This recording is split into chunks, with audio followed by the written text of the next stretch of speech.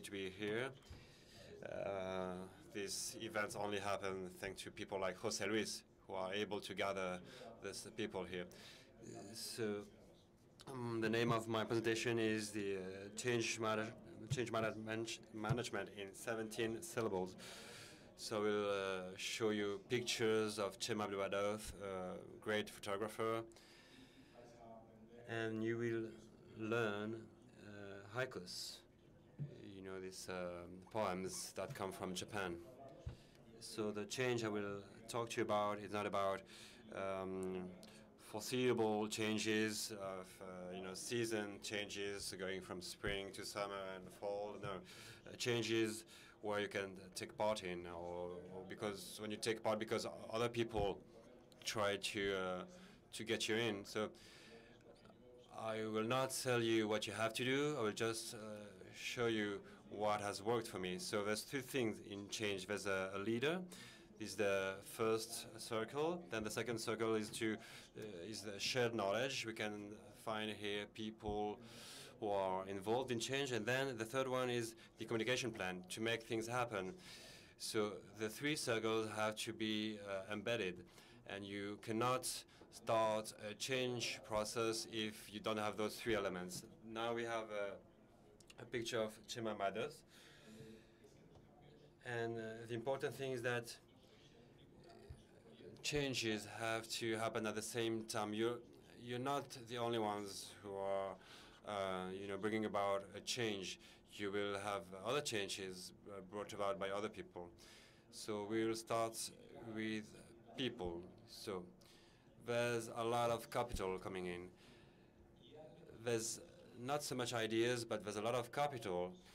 And there's not that many leaders. There's less leaders than ideas. So if you're a leader, you have an idea, and you can carry out your idea, you're worth much more than the investor that is putting on money. You're doing a big favor to him. You do not have to apologize for asking for financing.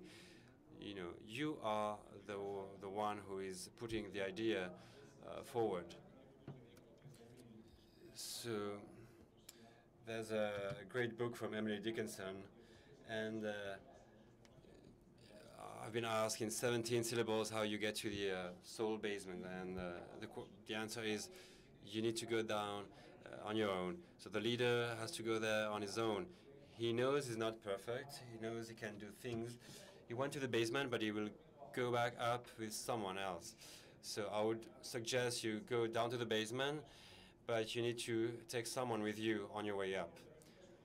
So it allows you to know yourself. This picture is from Juan Fernández again, and I define myself as a compass.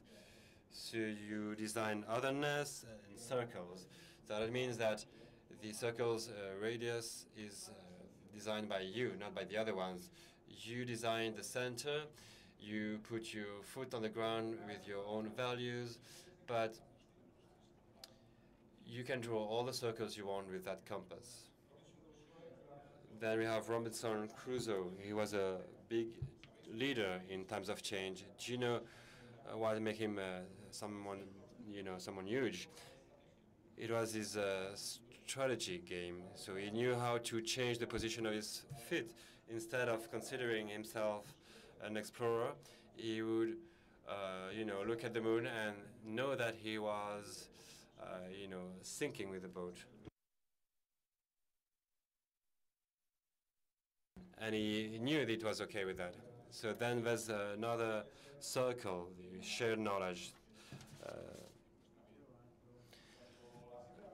When at 7 a.m. There's the alarm clock going off, there's nothing that will make me move. The company's revenue or fame or prestige. I will not get up. I will put a subject to that object, and then I will leave my house. There's a lot of families that will be able to eat food because of your idea, for instance. That would be great. Or maybe you can send your children to the United States to study. So when you put someone there, a subject, and you know why you're doing things, then you can make change happen. If you only do it because of something, prestige or money, you will not succeed. So this haiku is interesting here. So they all have 17 syllables that they're all mine. So you can just look it up if you want.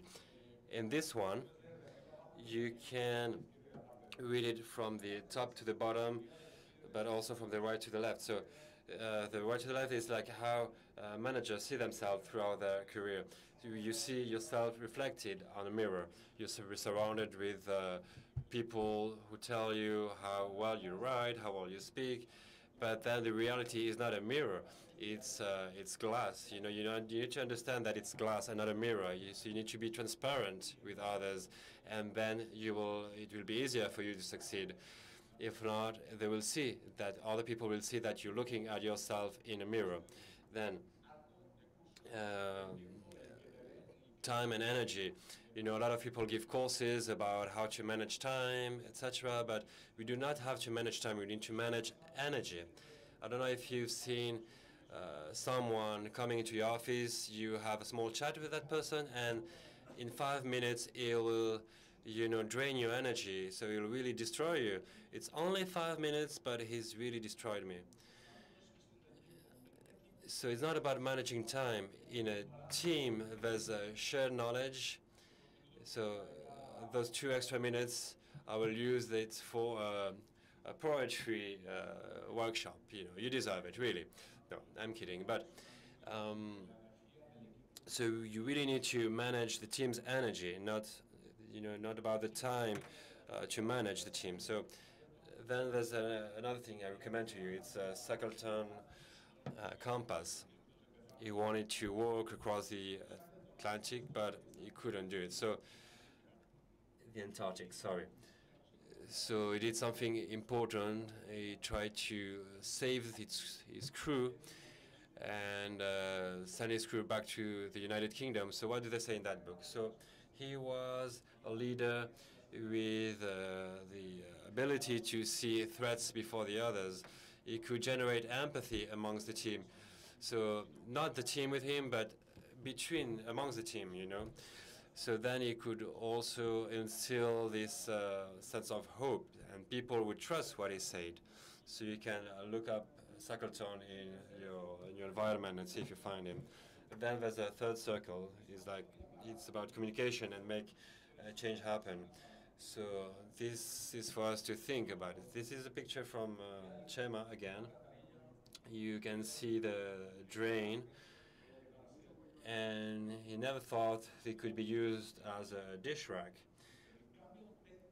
But the real change with those dishes is that he created an artwork with this picture.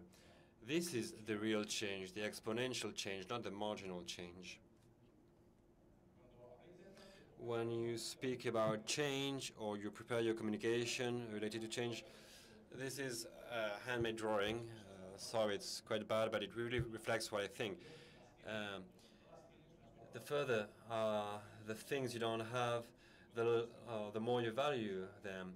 And when you have those things, you don't value them that much. So I don't want you to be sad and remind you of people that are not with you anymore, have passed away. But you need to know what you will talk about in your communication plan. You will have an influence on people when people do not have something or when they think they can lose it. We hear a lot of politicians focusing on what you have, on keeping what you already have. This is a picture I took in Tenerife, the Canary Islands in Spain. And we should give it a communication award because the seller of this property is really amazing. It says we almost give it away.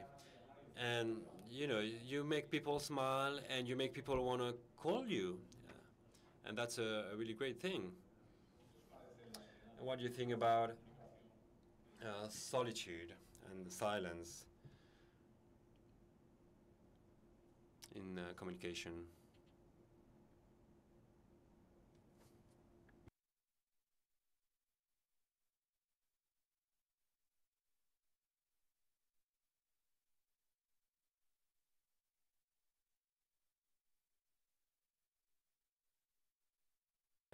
Then there's another book I would recommend to you, The 5 Islands of the Lighthouse. So one lighthouse is sending a signal that's unique. There's no lighthouse with the same light coming out of the lighthouse, as the other ones. Then it's adapted to the speaker. There's the one who's in the sea knows where the lighthouse is. It cannot only see a light, it knows where it is. And then when there's the noise around, you cannot see the light coming out of the lighthouse, or when there's fog, sorry. And the lighthouse is made of concrete, but when you are riding through a storm, you do not see that. You see something that really gives you, the certainty that you will get to your point, so you feel at ease. So those are 5 communication rules you need to review in your communication plan. Then there's the last book I recommend to you. It's from Theodore Zolding. So that's the difference between a monologue and conversation. So monologue, I'm here talking, you listen to me, you like it or not. Then the dialogue is, I give you my cards, you pick my cards, and then we will, everyone will think that is right, but it's up to you. And a conversation is that there's more benefits to the conversation to what everyone has to say, and that's something really positive. So it's not dialogue, we're not exchanging, we're just creating new ideas. So that's more interesting. And just to conclude, the change management haiku. So think and lead, share by listening, and take a leap without fear. Thank you very much.